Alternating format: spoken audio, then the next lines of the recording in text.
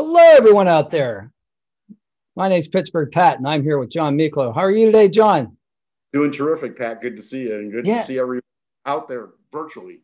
It's always great to see you. We've gotten to know each other a little bit, reading some books together and talking about them, and that's been really awesome. Everybody out there right now, though, if you could smash the like button for us, that helps us tremendously because it sends this video to the top of the algorithm and allows people to benefit from the wisdom and knowledge that John's going to impart on us here today about sleep and dreams. But first, I just want to congratulate you. You just had a life achievement today, or I mean, not today, but this week, right? You just became certified as a firefighter. That's right. So I'm very excited about it. I've been on 19 calls in a week and broad range of things. And one of the things that will tie together with our topic today is I view this as a great method of giving back, and volunteerism in our fire departments is down 75%. And many of the responders that you deal with are volunteers, so they're giving their time freely. They're highly committed, and by giving back through the fire department, I sleep better. So it all works out really well for me. I think it's amazing. You know, we talk a lot on this channel, and in general, I usually say things like do something nice for somebody without getting caught. We talk about being able to like have those moments of generosity in our lives. And you have one built in now, like you are helping people, whether you kind of want to or not. You signed up for it. So it's like, it's ingrained in your schedule. That is a great way to like, you know, just do good on an automatic basis. That's wonderful. One other benny I get, they keep me in really good shape because it is a job that takes a little bit of fitness. So I get all of that and the ability to hopefully give back. So yeah, it's wonderful. I really enjoy it. I'm sure it's going to affect your sleep strategy as well. There's going to be some interesting moments when you're on call, that sort of thing. I've already had a few of those, and I think it's affecting my wife's sleeping pattern more than mine. Oh, is she worrying about you? No, the alarms just go off and the pagers go off. Like bounces you right out of your bed. So. Well, that's what it's designed to do, right? So we're going to my good REM sleep, you know, it's like, oh no. Got to get back to that. So I know you pretty well, but there's some people who are watching that may or may not. So let's do a little familiarization. I'm going to do like the kind of this game show round where like you're just going to answer as many of these as you can quickly, and I'll throw some stuff at you. You ready? Yes, sir. All right. What's the last song that you listened to or sang? So I'm a big country music guy. So Man in Black by Johnny Cash. All right. Gotta love that. What about what's the last book, or what book are you currently reading? I know you usually read like 3 at a time, but what's the one that you just put down? I actually just extend myself into another book on Stoicism, and Pat and I shared a lot of common opportunities to talk about Stoics and stuff like that. So it's really good and a fun book, and I'm about halfway through. And I also have been reading a lot on, it's called Codebreaker, and it's about the development of the vaccine and its tie into CRISPR and sort of the genotypes of a lot of the stuff that we're dealing with on a daily basis, just to try to make sure that I understand, you know, all the science out there. And it's all really very positive for us. Really great technology innovations. So a little bit of light bedtime reading for you there. Gotcha. Are you an Apple guy or are you an Android guy? I'm an Apple guy. Okay, that's cool. What about what's the last thing you had to eat? So I'm a vegetarian. So I just have tons of vegetarians. And just to tie again back to my firefighter buddies, there's not a lot of vegetarians that are firefighters. So I'm a very behind the scenes kind of non-committed vegetarian when I'm around my firefighter buddies. But so I would have had just a wonderful mixed berry salad. So when you make that 3-alarm chili, you're going to have to throw tofu in there or what's that textured vegetable protein, TVP, instead of meat. Little seitan, right? Yeah, seitan. Yeah, there you go. What about, okay, if you saw 2 articles sitting side by side, one was astrology and one was on astronomy, which one would you read first? Astronomy. Okay. Is there a secret superpower or talent that you have that people look at you and they might not realize that you have? Like, I'm a pretty good pool player. No, it's actually my sense of humor because it comes in very handy and it catches people a bit by surprise. So it's a God-given gift to have a little bit of humor in your life. No doubt about that. That's a survival tactic for me as well. What about the last one? If you could time travel into the past, where would you go?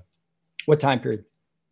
So I would probably go back into the Genghis Khan era when that whole invasion and that whole dynasty fascinates me, and it's not very well written about or understood, but it was an amazing domination of the globe. That's great.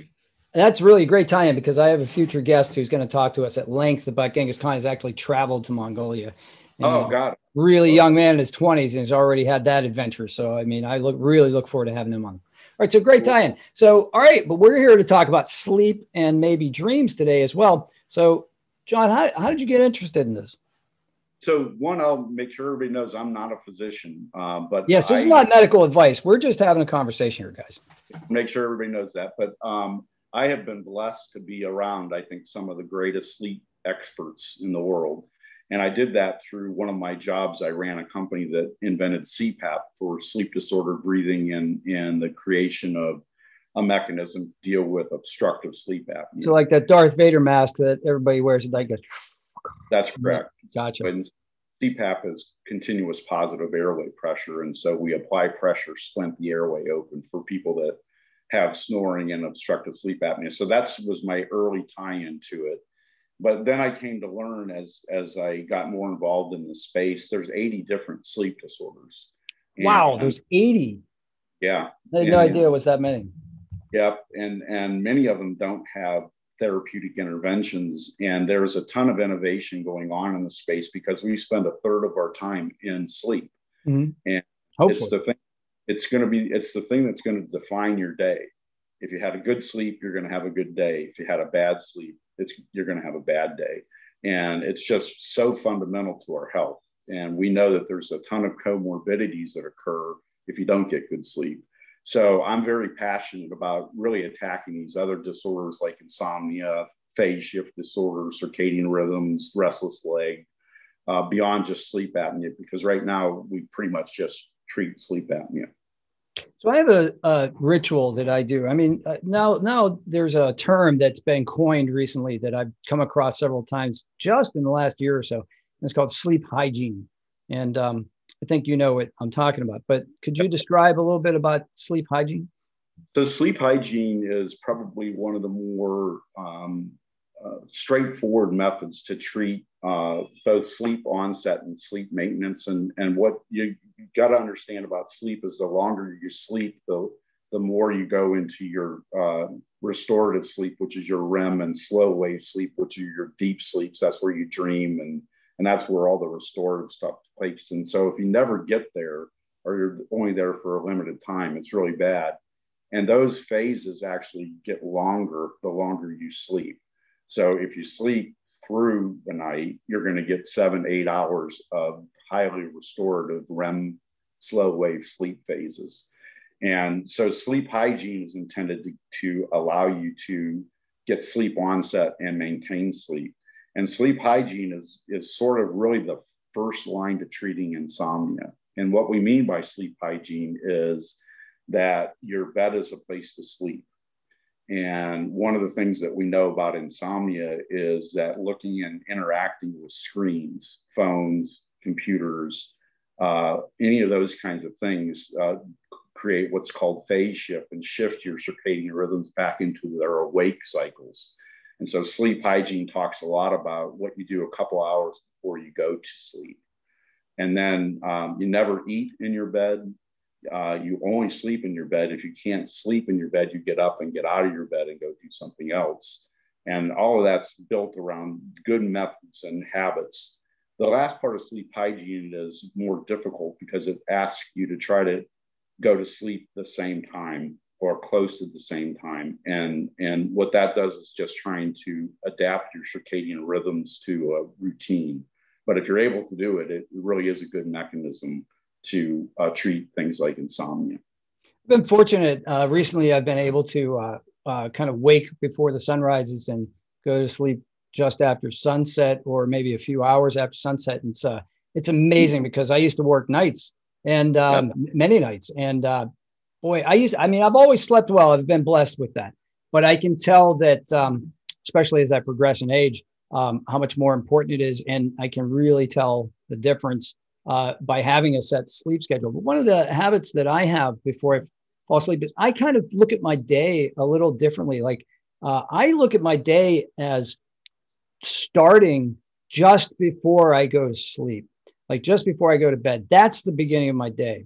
Because if I don't get that sleep, if I don't get that 7.5 hours or 8 hours, that's what I usually get just naturally without having an alarm clock set. And I wanted to ask you about that too. But, you know, that's the start of my day, because I figure like, and what I do is I try to like take care of everything that happened the day before, everything happened before 8 p.m. at 8 p.m. And then that's it. Try not to make too many phone calls or emails or anything like that, if I can. And then, you know, and then because what I found is if I'm re-examining my day at night, then I'm reliving that day as I dream. And I don't want to do that. What I try to do is I try to set positive intentions on what I might get done the following day. And then I kind of allow myself to play with those ideas as I sleep and see if I can, you know, come up with some creative ideas to implement those things. And it seems to be effective for me. I don't know if that's a technique that you've heard of, or if that's anything that's, you know, it goes along anything that you talk about with preparing yourself for restful sleep. Yeah, that's right down the middle of good sleep behavior. So, you know, the notion that we all live in a very stressful world, and the degree to which that permeates our ability to stop thinking about it and induce sleep is a killer. And so your ability to really reset your thinking. And one of the best methods for allowing you to do that is this concept of lucid dreaming, where prior to going to sleep, you think about the things that you want to dream about. And in the context of dreaming about them, your subconscious is fully engaged if you get into your deep wave, REM and slow wave sleep. And you actually get lucid dreams that are going right after the things that you asked your subconscious to think about. And they are absolutely revealing in terms of answers and direction. And it is the most amazing thing. And it takes a little practice, but everybody can do lucid dreaming. And you know you got it nailed if you start dreaming in color, because now you're both lucid dreams that are vivid. And that's your ideal answer to everything that you just talked about. So your strategy is very good. Thanks. I have had some experience with lucid dreaming. I know I read about it once because I heard about it as a technique for kids who had nightmares, or night terrors, they would call them, recurring nightmares. And I mean, I've had a couple of those. I haven't been plagued by them, but that's not why I did it. I just thought it was fascinating. But the way I kind of entered into it was by taking short naps in the afternoon while I was trying to learn the technique.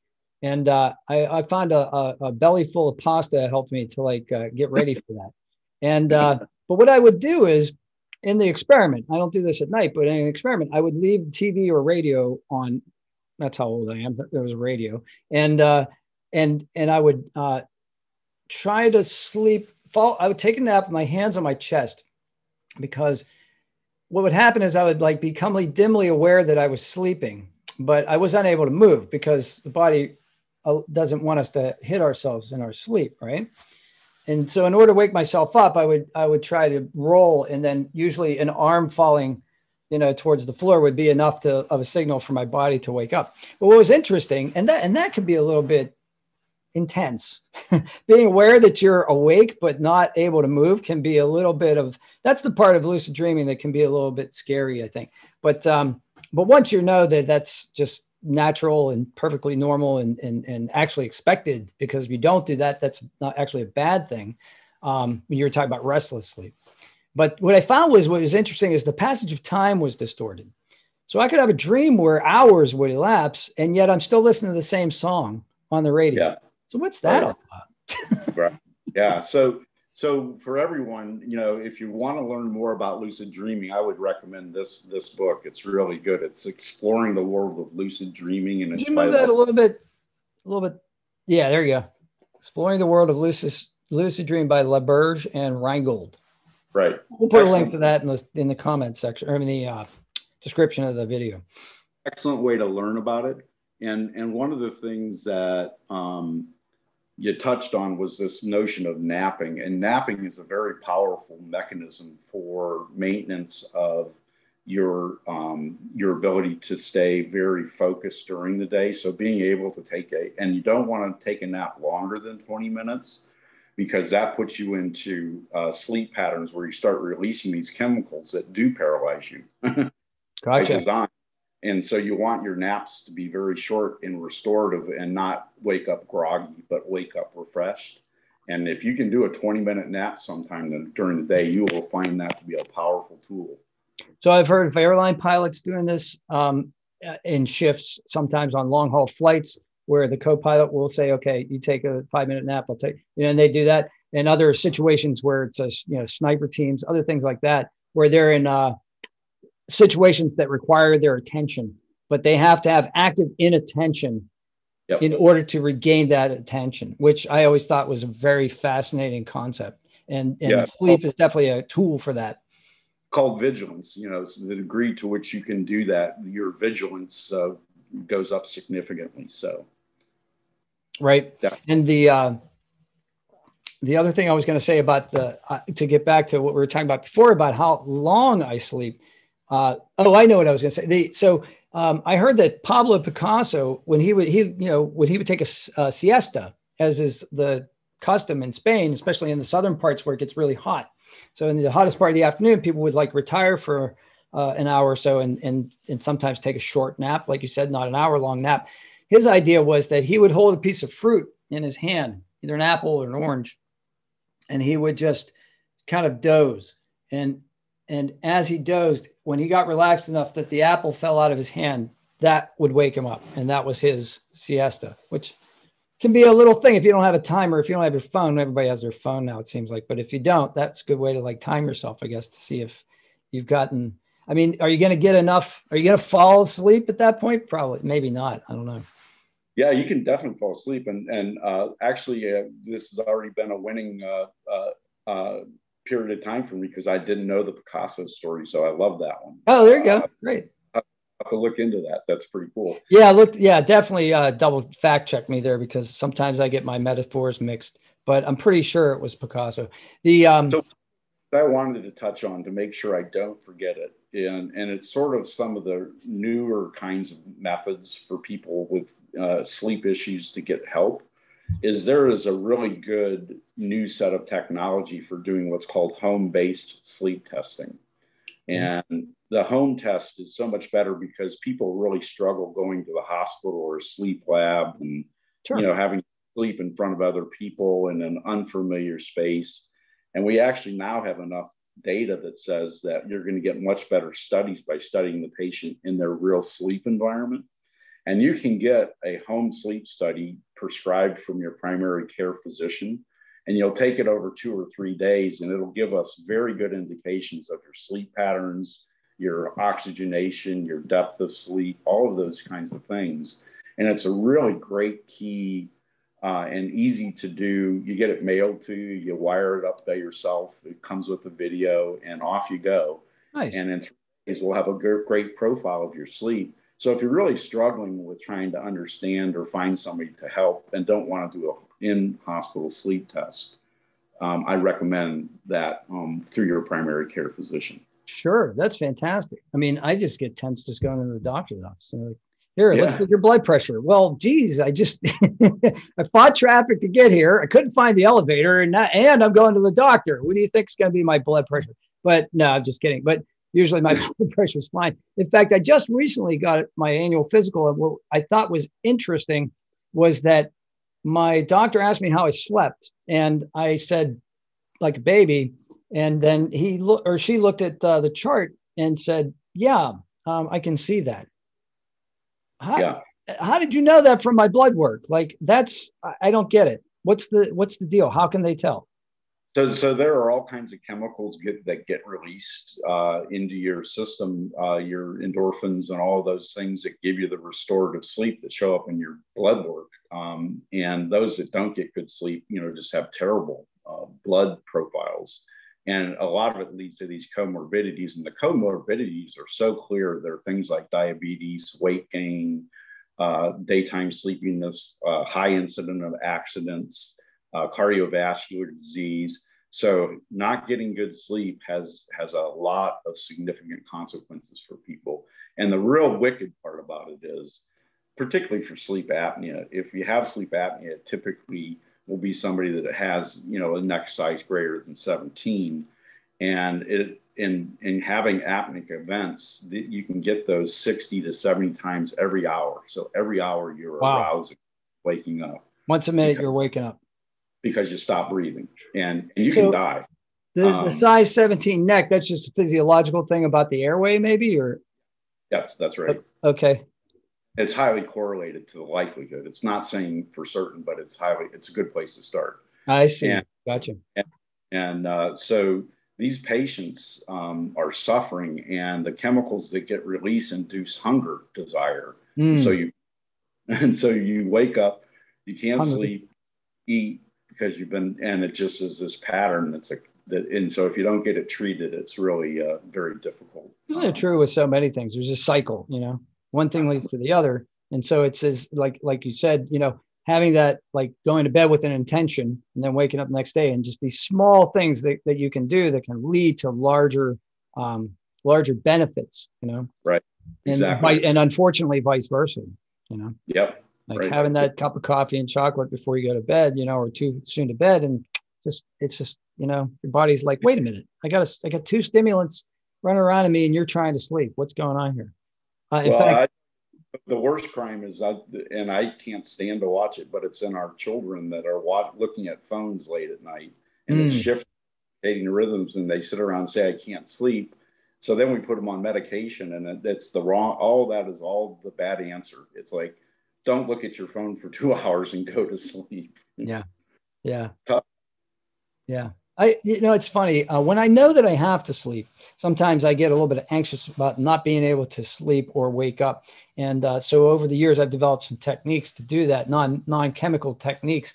Well, maybe not. I'm not sure if this is chemical or not, but I think it's rather benign. I have conditioned myself to the point where if I drink a cup of chamomile tea, I'm pretty much out like within 20 minutes. But I know that chamomile has a calming effect, but I suspect that it's a conditioning. It's me conditioning myself, and it's a psychosomatic effect that I've built upon over the years, because I only do that when I'm in a situation where I want to fall asleep. I don't just like say, oh, it's noon, let's have some chamomile tea. I've like reserved that as a cue for my body to say, okay, this is an indicator, chemical indicator, you're going to go to sleep now. So that's one thing that I've done. And I also have certain music that I can't listen to. Like I can't put Enya on in the car. Like I would be afraid I would have an accident, because it's something, it starts those waves, whatever. I know there's alpha, beta, theta. I don't know what they all mean, but I'm sure you do. But I'm sure that whatever her voice has become a sleep wave generator in my brain now because of that conditioning. So what you're doing with chamomile is you're actually just relaxing.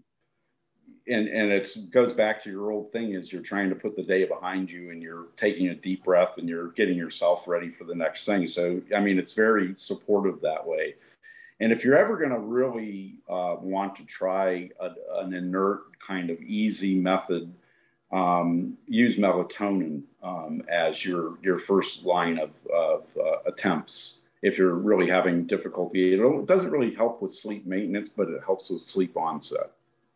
I noticed that exercise helps me to sleep too, but how soon before bed should I not exercise? An hour. 1 hour? That's it? Yeah. Wow. How about that? Yeah, stores itself and comes back to baseline pretty fast post-exercise.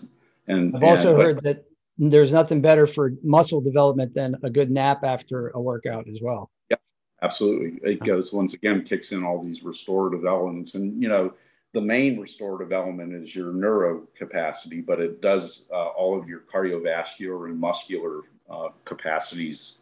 All those chemicals occur to allow you to, restore yourself after, and we're built that way, so sleep is ubiquitous, right? Every animal sleeps. And so they do it for a reason, right? to get restored. And if you don't do it, then you're going against nature. Gotcha.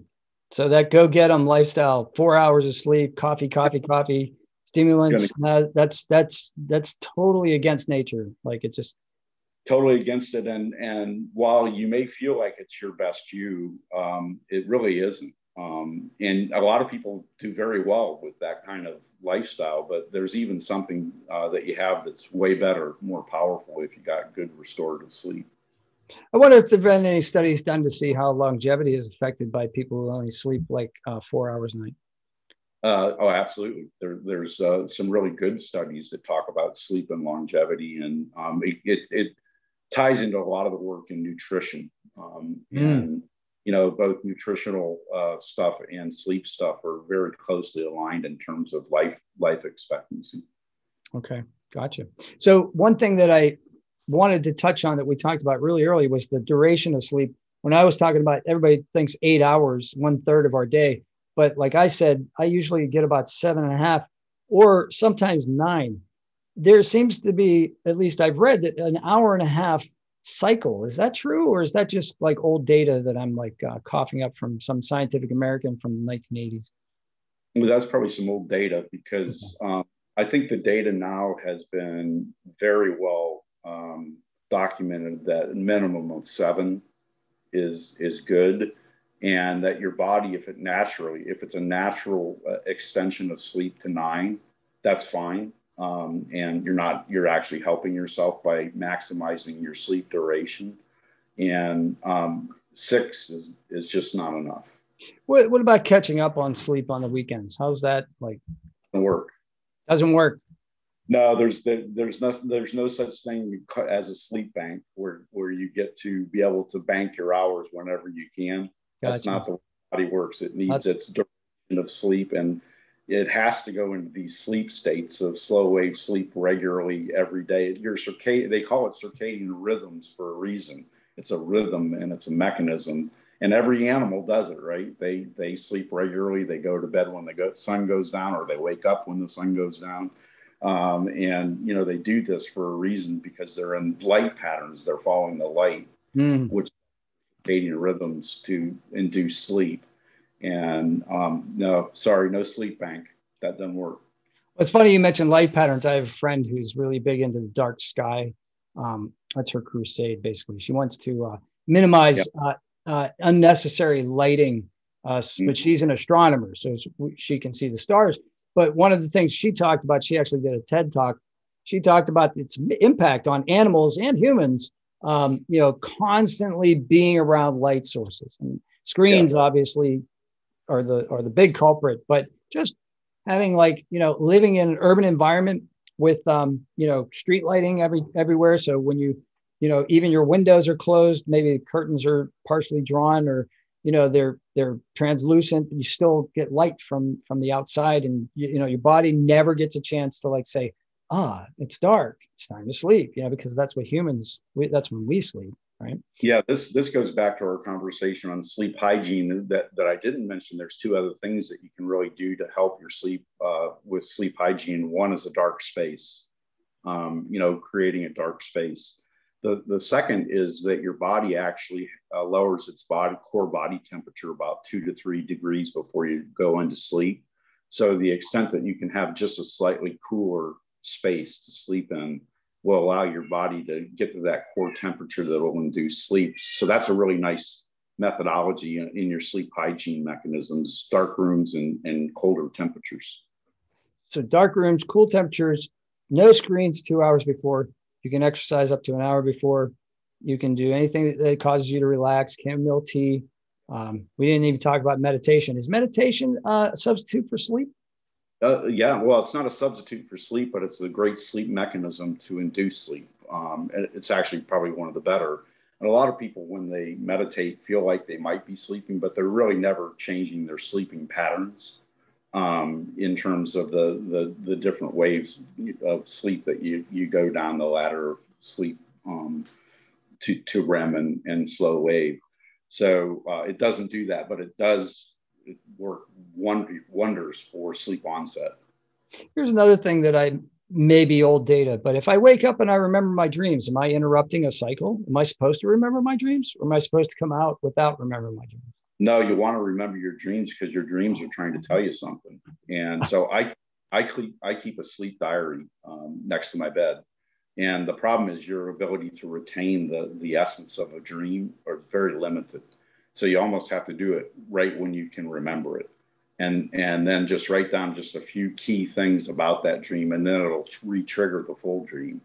And so if you really want to get into analyzing dreams, two things. You should get a dream diary or a dictionary. And I actually have a recommendation on that. This is a dream dictionary. And whose name? Crisp. The author's name at the bottom is, I can barely see it. Crisp. Oh, Tony Crisp. Tony Crisp. Thank you. All right. Yeah, we'll put a link to that too. And so the reason is this actually tells you what all the dream prototypes are, or what it is. What's it mean when you see an eagle, or what does it mean when you see this? Oh, the symbolism. Okay. Yeah, symbolism. So it lets you really dissect and determine your dreams by understanding what those symbols are. It's really very accurate. So when I'm having a flying dream, what am I doing? What's that? So that typically means you're off to a very good day. So hopefully you don't crash. So what about the opposite? What about a falling dream? So falling dreams are probably one of the most common. And a lot of that is tied to your fear of awakening. And so you're constantly worried that, that you're going to awake, and that's what wakes you up, is you think you're falling. And so you come out of your sleep, and it doesn't tend to mean too much from a symbolic component, but it happens a lot. Yeah. I've heard that's a basic human fear. It's hardwired into us. They say there's some fears that are acquired, but fear of falling is just like a self-defense mechanism that's wired into the human nervous system. And so yeah, and when you're asleep, you feel like you have a high defense mechanism against falling. I would imagine you would think you would have a high defense mechanism because you'd have to be somewhat alert in order to, from our natural instincts, we'd have to be alert for predators and threats as we sleep. So you would think that there would be some kind of radar that would go off. So the cats have it down, right? The cats have their little ear up, and they sleep so sound, but boy, they can wake up in a second, right? Yeah, they sure can. Have you ever startled a cat unintentionally or intentionally as a child? Yeah. It's not a great strategy for not getting clawed. Cheetahs or lions either. Well, who was the guy who said I've lived with 3 Zen masters, all of them cats? Yeah, well, I agree with that. So there's Eckhart Tolle. Yeah, but they tend to sleep a lot.